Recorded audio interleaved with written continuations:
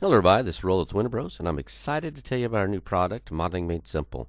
We're going to show you how to make models completely within Daz Studio with no other applications required.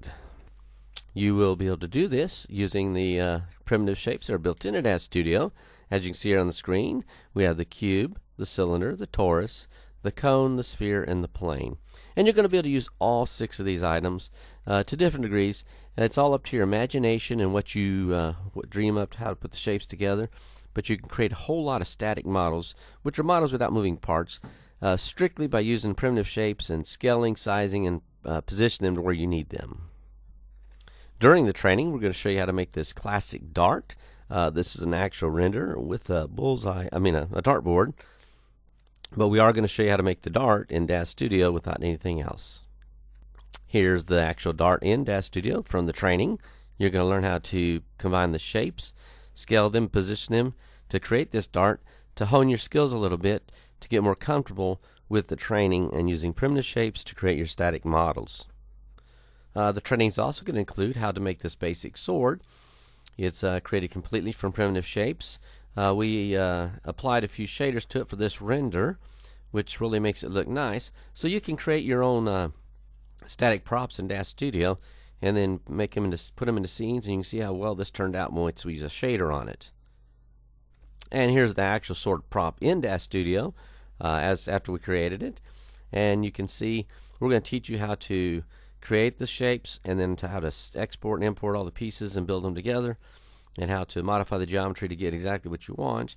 And then we're going to show you how to turn these into Daz props so they'll show up in the Content Library tab so you can load them. When you apply all the techniques that we're going to teach you, you'll be able to make something as awesome as this little aeroplane, excuse me, which we've designed completely with Daz Studio with all the parts and accessories. And we'll go into Daz Studio and we'll show you that. We won't show you step by step how to create this aeroplane, but we will show you in one of the demos how to adjust the origin point for pivoting when you actually create the final model. But if you take a look, we'll move around. You see this airplane has jet engines on it. It's got landing gear. It's got the cockpit. We got a translucent shield there over the cockpit. You can see we got a pilot seat and a passenger seat. There's a small dashboard in there. It can use some more refinements if you wanted. You could put ailerons on it, put some more details in the cockpit. But it's a quick demo. This took approximately 20 hours to complete. But it's a good example of the detail and the kind of things you can do for static props using strictly Daz Studio. And we'll go ahead and show you that in the content library. You can see here we actually have a thumbnail for our aeroplane. So we're going to teach you how to save your models as a prop in Daz Studio, and how to size up and create this thumbnail. And if you hover over it, you'll also see the tip. And we're going to talk to you about the sizing required for this additional image for your product. And using the techniques that we're going to teach you, you'll be able to create even beyond this, but you'll be able to create whole environments, backgrounds, buildings, any kind of industrial stuff you want. There's all kinds of techniques in here that you can take and apply. And the only thing that's going to stop you is your imagination and how you see it and taking the parts together and making them work. That's about all we have to talk. Oh my gosh, it's Valentine's Day. I forgot all about Valentine's Day. We're going to show you something. I needed a 3D heart really quick for a card I was going to make the wife, a digital card. I hadn't purchased them anywhere. So let's go back into Daz Studio. Oh my gosh, it only took me about less than 2 minutes to create this heart.